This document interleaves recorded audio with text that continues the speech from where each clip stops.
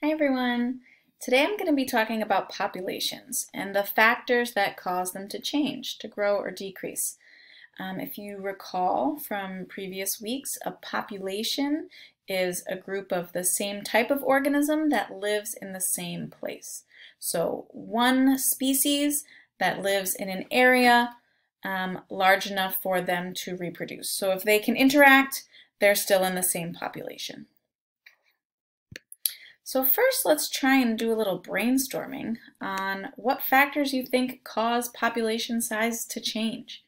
What are the things that can change a population size? That's what we'll be learning about today. So before we get into the different factors, I just want to talk about some different types of growth. So we've got positive growth and negative growth. So positive growth, right, if you think positive, like a plus sign, right, means to increase. So a net overall increase in population size. So for example, total penguin population is 122 at the beginning of the year, and at the end of the year it's 235. So that was a positive growth, overall increase in growth.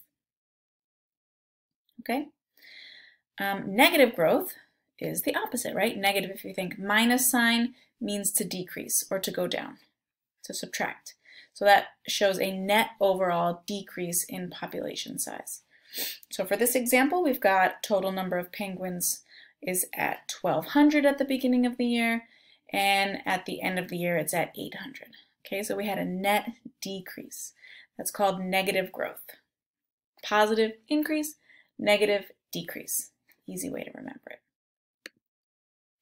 So now let's look at some factors that affect population size. First of all, things that can increase population size, you might have guessed, are immigration, right? So moving into an area. So let's say these two populations are separated by some kind of barrier. Maybe they're in different lakes.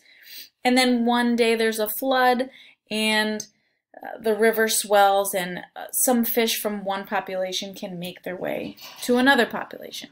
So that's immigration, moving into an area. Think immigration, in. Both start with I.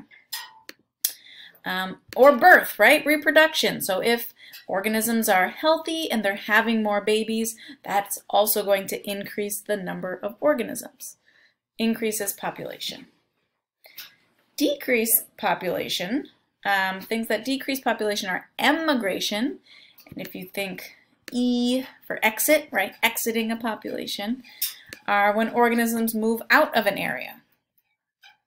They leave an area, or leave a population, or death, right, when they die, obviously the number in the population decreases.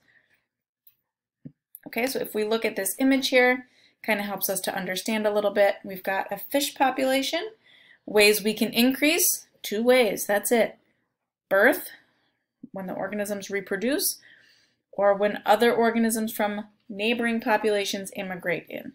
So immigration and birth increase population size. Death and emigration decrease population size. Here's another image of the same thing. This is another popular image you might see if you use Google, right? We've got a population of birds.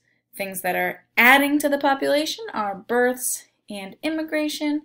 Things that are decreasing population size, deaths and emigration.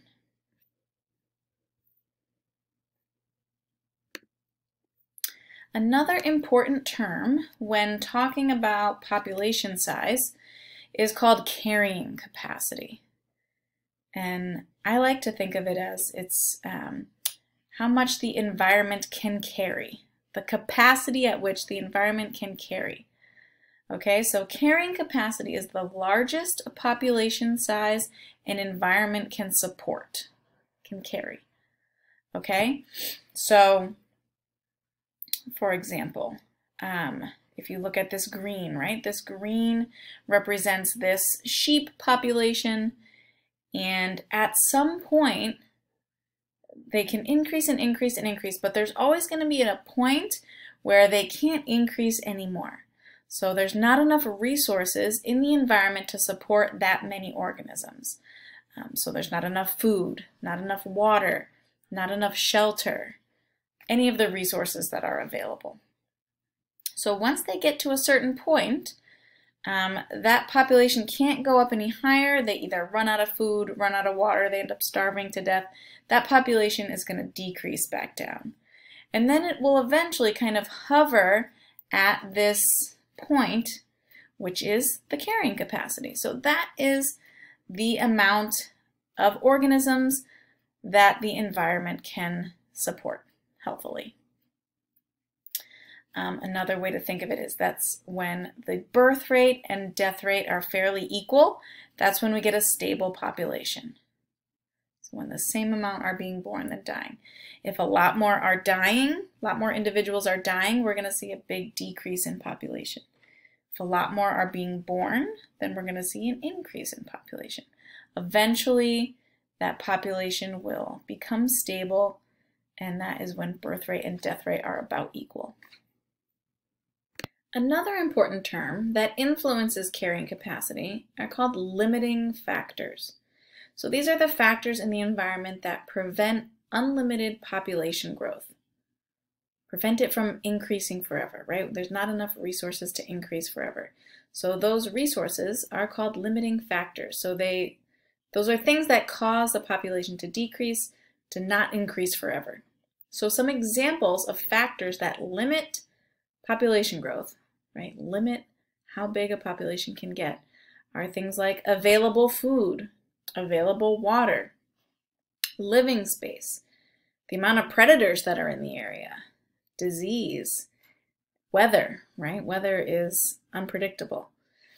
Okay, so these are all things that can cause populations to decrease, to not increase forever, right? We're always going to have these factors in our environment. All right, so let's look at an example of how populations are limited in the real world. So if we look at a population of deer, the population of deer in this environment is limited by the amount of water it receives. If there's a drought, so if there's no rain one year, the grass isn't going to grow, the plants aren't going to grow, and the deer are going to have no food to eat. So their population would decrease, right? The older organisms that aren't as strong are going to die.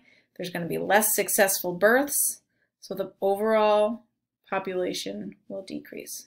So there will be a negative growth in the population. Another important relationship that helps to keep populations in check is that predator-prey relationship.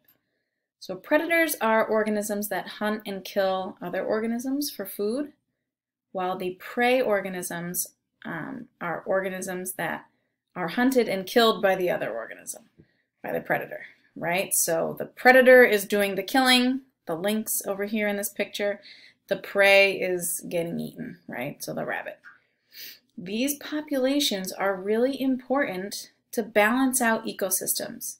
If there was no predator, of course, yeah, the bunnies will be happy for a little while until they increase so much that they run out of food, right? They have a limited amount of food available, especially in this Arctic environment, to support a population of rabbits. So the predators help to keep the rabbits in check so that they don't increase to a point where they end up dying of starvation instead of dying from being hunted. Same thing here, we've got a shark is the predator, seal is the prey. They keep each other in balance. And then we've got another example down here, cheetah, and I think that's an impala. And if we look at some graphs, and we're going to be looking at a lot of graphs this week as we talk about population changes.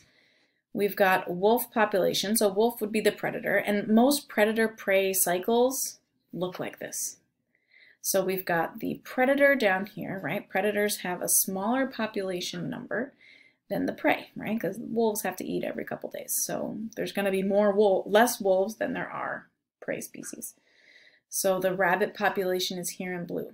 So as the rabbits, if you look at the relation between the two, as rabbits increase, right? So from whatever this is, 0 to, I don't know, 6 maybe. These are years at the bottom, I would think. From year 0 to year 6, the rabbits have a drastic increase in population. Let's also look at what happens to the wolves in that time frame. As the rabbits increase, the wolves increase, right? Why might wolves be increasing when there are more prey available? Yeah, there's more food, right? So they're not dying of starvation and they're healthy enough to reproduce. So they're gonna increase in population size. But then at some point when there are a lot of wolves, what happens to the amount of rabbits, right? So it looks like year 7 and 8 here, we've got a high wolf population. When we have a high wolf population, we can see year 7 and 8, there's a big decrease in the prey population. Okay, so when there's a lot of wolves, they're actively hunting a lot more rabbits, which is going to cause a decrease. As the rabbits decrease, what happens to the wolves? They begin to decrease, right? Because there's less food available. Okay, so there's this like 10-year cycle of increases and decreases between predators and prey. And this is a natural cycle. This should be happening in a healthy ecosystem. When we get into trouble is when we are altering ecosystems and removing predators, that we have prey populations that get out of control and don't get checked like this, like they should.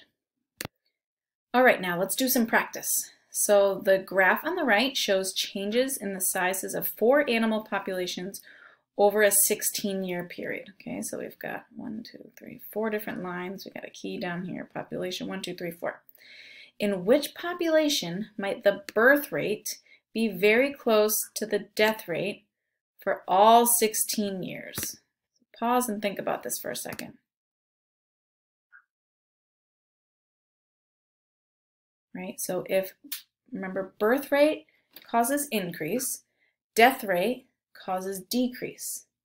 So if birth rate and death rate are very close for all 16 years, what do we expect to see? We expect to see a line that's just barely kind of going up and down, up and down, up and down, fairly stable. Okay, so which line do we see that's fairly stable? Looks like this one here.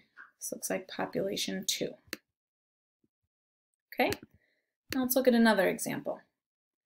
Which population reaches carrying capacity during year 12? Remember what carrying capacity is. That's when they reach, population reaches its highest point that an environment can support, and then it'll eventually kind of go down and stable out. So what reaches its highest point before it starts to level out? Looks like this solid line. It is going down here, but we're going to assume it's probably going to go back up and kind of even out. So this is population 3, reaches carrying capacity at year 12. Last practice problem, which population might have a larger emigration rate than immigration rate for all 16 years? Remember, emigration with an E is to exit a population. So larger exiting, what would we expect to happen? A decrease, right? If more are exiting than entering. So we would expect a negative growth, so a decrease in population size for all 16 years. Which one's decreasing for all 16 years? Looks like this guy, population 4. Okay, hopefully that helps, and if you have questions, please write them in the box. See you next time.